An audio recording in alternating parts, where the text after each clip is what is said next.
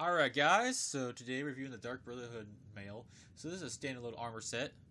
Well, it's set more like just a piece of armor, like just the, basic thing.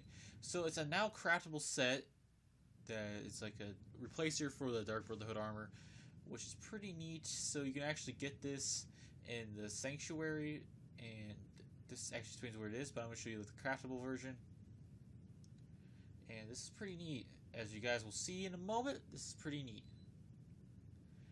And yeah, guys, it does not include gloves or boots, so you'll have to get these ones because the mod author probably didn't make new ones because they actually blend in pretty well with this.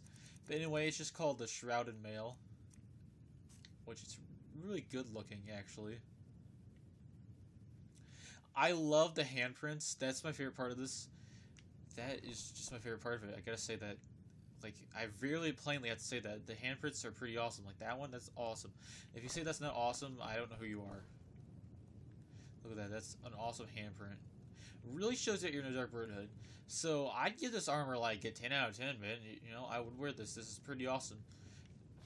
Yeah, so there you guys go. If you want to download this mod, it'll be in the description. Have some fun with it. And also, it has the same stats as regular stuff and has the same upgrade abilities and stuff.